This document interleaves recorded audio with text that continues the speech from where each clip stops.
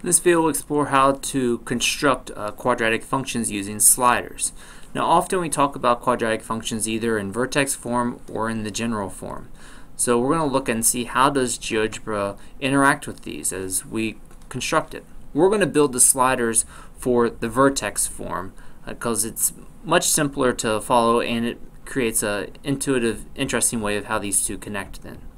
So first thing I need are my sliders for A, H, and K, my three coefficients. So I'm going to name them as such.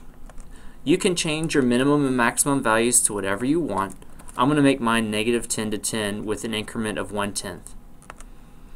Now I need the H and the K. So H from -10 to 10. And I don't like where it put it, so again I right click. I want to unfix the object to shift it over, and right click again and fix it back. And then I need a third one, and we'll call this K. -10 to 10. Again, right click, unfix it, click and drag to move it, right click to fix it back. So I've got my three sliders here.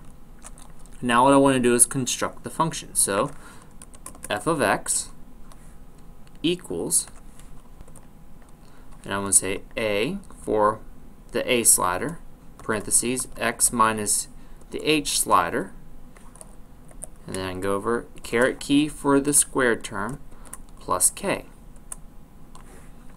And I can see here it constructed, I'll click and drag that so it's a little bit larger there, it constructed my function. So now I can watch the A change the dilation. I can see how H does a horizontal translation and how K does the vertical translation. Now one thing to pay attention is that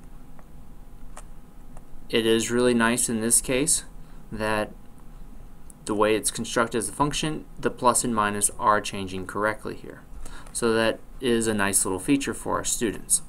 Now say you want to say, well, what is the standard form or the general form that matches up?